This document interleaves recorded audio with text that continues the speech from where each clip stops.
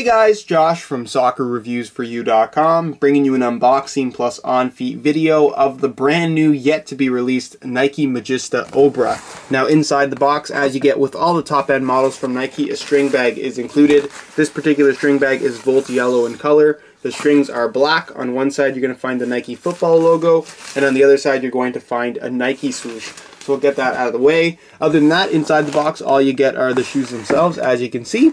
So we'll get these out of the box really quickly. And if you guys could take a second to leave a like on the video, it would be greatly appreciated. So here is a look at the long-awaited Nike Magista Obra. You guys have been begging me to bring these in, and I apologize for it taking so long, but unfortunately me being located in Canada has been a big issue as far as getting these prior to the release date. But I have them now. They officially release on May 22nd, and you can currently pre-order them. The retail price is $275, but if you check out the review page on my website, linked down below in the description, there will be pre-order links along with exclusive SR4U coupon codes that allow you to pick these up on pre-order for $220, right around that price point. Significantly less than the retail price. So again, if you're interested in a pair of these, that is the place to pre-order them if you want to get them below the retail price anyways. Other than that though, guys, we're going to get into this unboxing very quickly. But before we do that, I want you guys to leave your questions about the Nike Magista down below in the comments. I'm going to try to answer as many questions as possible in today's video, and it will be a little bit on the longer side. But there are going to be questions that will remain unanswered, and I want to make kind of a frequently asked question video series for the Magista because it is a very new design with very new materials that I'm sure lots of you guys are curious about. So any Nike Magista questions that you may have, leave them down below in the comments. I'll get to making that video series as soon as possible. And without further ado, let's get right into the video.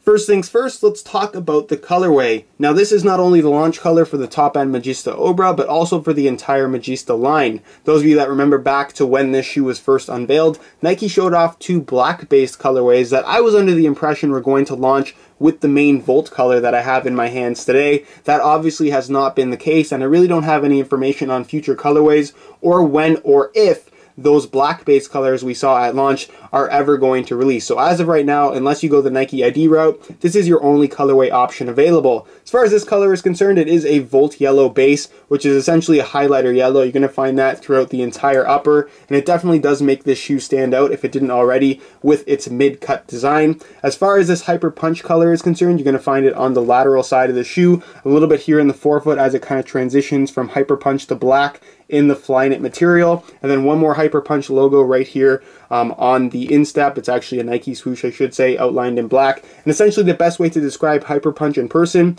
is bright pink. So you have bright pink and Volt yellow. So this shoe is definitely going to stand out if that's what you're looking for. Like I mentioned, you have that black in the pattern here on the medial side of the Flyknit, which to me looks really cool. If they did all black and Volt, I thought that would have been really neat, but obviously that was not the case. They wanted to include this Hyper Punch color, which to me, I'm not a huge fan of really brightly colored shoes, but honestly these look pretty cool in person. It's definitely a very unique design and certainly will stand out. As far as the Nike swoosh here on the lateral side, the main Nike swoosh, it's metallic gold on the inside. It has this kind of pattern there, and it's actually a shiny, sparkly metallic gold. It has a real metal flake look about it, and again, it accents surprisingly well with the Volt and the Hyper Punch on the rest of the shoe. You have one little black kind of line here going along the top of the Dynamic Fit collar, your Magista branding right there going along the back of the Dynamic Fit collar, and then the sole plate is a combination of Volt black with subtle touches of Hyper Punch as well. So that's pretty much it as far as the colorway is concerned, and move on next to the upper itself. The Magista Obra is the first Flyknit soccer cleat to launch from Nike. Obviously, it will be followed by the Superfly 4 in the coming months. But as far as the quality is concerned, I have to say that I am pleasantly surprised. I was very optimistic of Flyknit in soccer cleats, and I have to say that Nike did a really good job as far as implementing something that really does feel performance-oriented and not necessarily gimmicky with the Magista Obra. It's a very unique construction, and one thing that I thought was a little bit reassuring for me at least, especially considering the $275 price tag, is that the Magista Obra is actually made in Italy, which to me is a nice touch. It's always nice to see something made in a European country as opposed to being made in China or being made in Vietnam, which again isn't necessarily a bad thing, but being made in Italy to me exudes a higher quality product, at least to me personally. As far as what the Flyknit upper is all about, it's Flyknit. It's nothing too over the top. It's nothing that we haven't seen before from Nike. It's just the first time that we're seeing it on a Nike soccer cleat. So as far as what it's all about, Flyknit is essentially a woven synthetic. It's made from this very high quality yarn-like material, sock-like material, if you will, that's woven very tightly, and it's woven by machine. A person couldn't actually make a Flyknit upper. It's woven with extreme precision, and as you can see, it's very, very detailed, and it's actually pretty unbelievable that they're able to make a pattern this precise and this perfect into a soccer cleat upper, and it really does feel great on feet. It offers a sock-like level of comfort and a one-to-one type of foot to shoe experience, if that makes any sense. So what's unique about the Flyknit upper that we've really never seen before from any other soccer cleat is that it makes for a one-piece enclosure. So yes, there are laces on the shoe, and yes, they will help to make the shoe fit more snug on your foot, but for the most part there's no tongue. It's a sock-like enclosure, including this dynamic fit collar, so it fits very snug even without the laces tied up, which is kind of unique on its own. I guess the Lotto Zero Gravity would be the laceless shoe. This would be similar to that concept, but with a much higher quality fit, simply because the Flyknit upper has the ability to stretch, form, and bend to the exact shape of your foot, simply because it's very, very pliable. Now, there's a lot of confusion around how Flyknit is going to react in terms of overall durability, and one thing that I'll say right off the bat is I'm not worried about the durability of Flyknit whatsoever. I would even go as far as to say that I have more confidence in a Flyknit upper when it comes to durability than something like Nike Skin found on the Hypervenom Phantom, or even Teijin Synthetic found on the Mercurial Vapor 9. This is much more rugged, much more solidly built, much more tightly woven, and it is very, very difficult to break this stuff. It's rock solid. And again, if you were worried about cleats ripping into the upper of the shoe, don't be. That's not going to be an issue whatsoever. Now, as far as what this upper is all about, obviously it features a Flyknit top layer. That's what gives it this visual effect. But there are also other familiar Nike elements included in the upper of the shoe, one being a Nike Skin top layer. So this is not exposed Flyknit. There's actually a very thin kind of x-ray texturing, waxy finish top layer that's completely clear. Again, pretty much exactly like what you're going to find on the Hypervenom Phantom. You can see that there's a little bit of a transition line right there. So this main part on the upper has that top layer, that polyurethane membrane layer on top, whereas the laces as well as the dynamic fit collar are completely exposed. So that is Flyknit without any kind of restrictiveness to it. So because of this top layer, it really restricts a lot of the flexibility of the shoe, so that's not necessarily a bad thing. It's going to lead to better lateral support, and it's there also for touch as well as durability. You can see you have an extra reinforcement layer here going around the base of the sole plate, and again, that's there to increase the overall durability and structural integrity of the shoe. As far as the Flyknit pattern is concerned, it is somewhat unusual, I definitely will say that, and it's also much more heavily textured than I was honestly expecting. It's kind of difficult for me to show you guys on camera, but when you run your finger across it, it's very, very there's heavy ridges. You can feel every single bump in the Flyknit with this little pattern they have going on there. I'm not sure how that's going to impact the overall touch on the ball, and it's not necessarily like the Hypervenom Phantom where you have a very soft dimpling that when you make contact it all kind of smushes flat. This is something that is a shape that this upper will maintain, a texture that this upper will maintain no matter how hard of a contact you make with the ball. So again, very, very interesting in that regard. Of course, along with that polyurethane top layer, the Nike Skin top layer, it also features ACC all conditions control, which is something we've come to expect from Nike shoes. It is your essentially your wet control element on the boot, and in terms of performing in wet weather, I think these are going to perform equally as well as the Hypervenom Phantom, considering it does have that same top coat layer slash covering. As far as other elements of the upper that you can't necessarily see, there are kind of what they call brio cables. It's essentially a variation of Flyknit that run through the upper on both the lateral and medial sides that connect to the lace holes. You can see the lacing system is kind of unique in that the laces goes in here and then kind of goes through that cable. There's actually a cable running right through here, running through the Flyknit pattern. It's strung through right there, and then when you pull the cable, it's going to pull on those Flyknit cables, or the brio cables, sorry, that are woven into the Flyknit upper, and that's what's going to create that lateral stability, or aid with the lateral stability when you are making these hard cuts in the shoe. And it's also going to lock your foot in place inside the boot, and it actually feels really, really good, which I'll talk about more a little bit later in the on-feet portion of the video. So you have these Brio cables running through every single lace area of the shoe. That's also what's going to help with giving it this very heavy texturing that again just feels very, very unique. And as far as other elements that kind of surprised me when I actually got the shoe in person, there is actually a heel liner here. It's kind of difficult for me to show you guys because of this dynamic foot collar. Hopefully you guys can see it a little bit. It's essentially made out of this material that the Magista logo is printed on. It's a very smooth synthetic material, and it's there just to give you that little bit of extra padding so your heel's not rubbing directly against this plastic heel counter. And actually it is surprisingly comfortable and does a good job of keeping your heel locked in place, especially with the addition of this mid-cut dynamic fit collar, which we're going to talk about more in just a second. One other thing that I was not expecting is that there's actually a backing material to the Flyknit synthetic, so it isn't as thin as you might expect. And this is something that I just can't show you because of the camera. Maybe inside a little bit, you can see that there's like a black material in there. I'm not sure if it looks black or if it just looks dark to you guys, but there's actually a black lining material with a very, very thin layer of soft spongy foam, and it makes for a very comfortable fit. It's really, really nice against your socks, and it actually provides a slight amount of cushion to what would otherwise be a pretty firm Flyknit upper. So again, the touch on this shoe is not necessarily simply determined by the Flyknit itself. Think of the Flyknit material as the base for the shoe. It's going to impact the touch in certain ways, but it's mainly there to provide a sock-like enclosure, a sock-like level of comfort, as well as really good lateral support. They've woven this in such a way that it moves very flexible. It's very free as far as moving naturally with your foot, but it also provides tons and tons of lateral stability. And like I said, there's no flex on this area of the shoe that is covered by the Nike skin, but there's plenty of elasticated flexibility in this laces area as well as in the dynamic fit collar. So in terms of being restrictive because of that dynamic fit collar, that is not the case at all, and it really does provide a sock-like fit and a sock-like level of comfort with a touch that is going to be similar to Nike skin, but at the same time very different.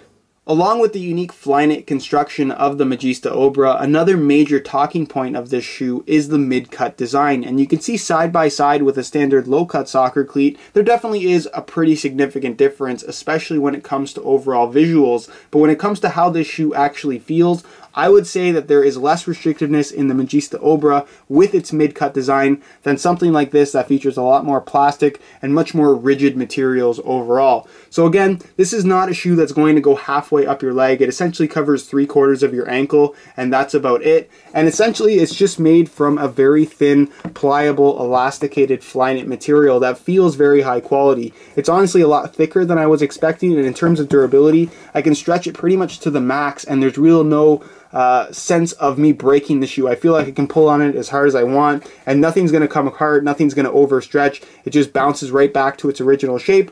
No harm, no foul, and like I said, everything feels surprisingly solid, even though this is essentially a first as far as design is concerned. But like I said, Nike has experience with Flyknit technology. They've been, it's been in constant evolution since it first was released to the public in 2012. And like I said, everything just feels surprisingly solid with this mid-cut collar design. Again, there's no plastic or restrictiveness here whatsoever, just some plastic in the heel counter that's there to provide some minor protection as well as that lateral stability, which is of course required with any soccer shoe.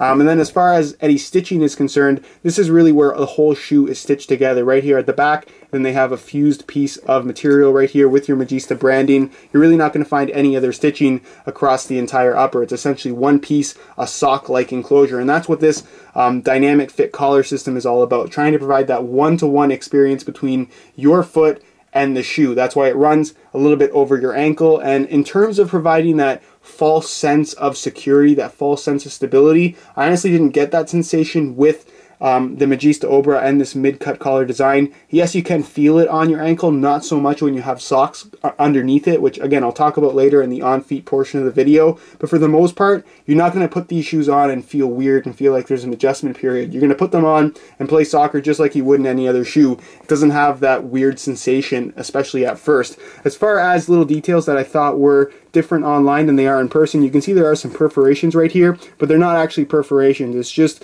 a little cutout, a little design in the upper, and it's actually black Flyknit underlay, so it's not see-through, it's not ultra thin, and like I said, this collar system is surprisingly thick and surprisingly durable feeling overall. That's pretty much it as far as the dynamic fit collar is concerned. I don't want to say too much about it until I've actually used them, but for the most part, and just from trying them on, Honestly, nothing jumps out at me as a potential concern in terms of performance, durability, and to me, it actually feels pretty cool.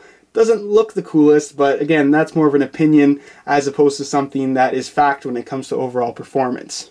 To go along with the brand new design for the upper, Nike has also implemented a brand new sole plate and stud pattern for the Magista Obra. Now you can see the sole plate is one piece along with an external heel counter that is a very similar shape to the heel counters found on the Mercurial Vapor 4 SLs. Those were carbon fiber for those of you guys that remember. But again, the shape is very similar, rounded off, and it actually feels pretty good. It isn't as stiff as I was perhaps expecting, but in terms of cupping your heel and providing good lateral stability as well as some minor protection, it definitely does seem to do the job. As far as the sole plate is concerned, it's made from a combination of glass nylon and Pebax material. Now they don't necessarily specify which part is which, but just based on how it feels and how it flexes, it is surprisingly stiff. I would guess that the yellow areas of the shoe are made from glass nylon, whereas the black underlay materials where the studs are made from Pebax. And that's to me how this feels, and it's actually very responsive feeling, but at the same time doesn't lack any kind of flexibility, which is something that I'm actually very excited about.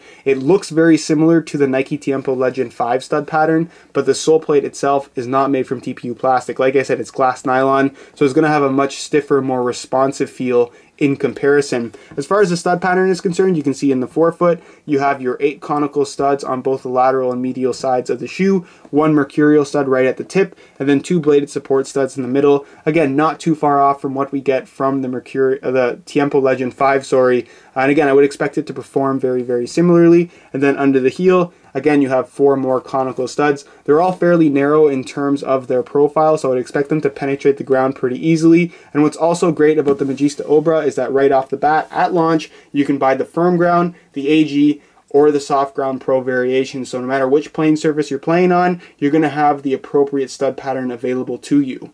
One design aspect of the Magista Obra that really hasn't been talked about all that much is the weight of the shoe, and to my surprise, they're actually much lighter than I honestly was expecting. One aspect of the shoe I also forgot to mention earlier in the video is that the insole is fully removable, and it does in fact have an insole. It's got a mesh liner on top, Hyper Punch pink in color, your Magista branding there at the heel, and then it's perforated all throughout, and it's made from the same yellow foam material we found on the Maestri 3 insole. So nothing too fancy, but it definitely does get the job done. So I'm going to weigh this pair for you today in real time. Keep in mind this is a brand new pair in a size 9 US, and you can see the insole is on the inside this one, so I'm not cheating in any way at all.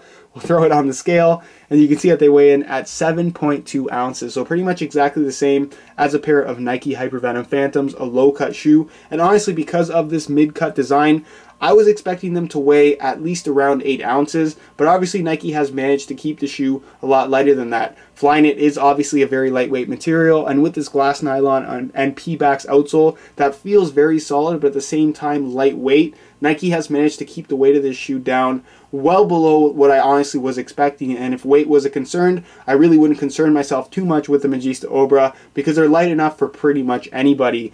So again, that's pretty much it as far as the weight portion of this video is concerned. And move on next to a quick on feet so you can get a better idea as to how these shoes fit and of course what the sizing is like.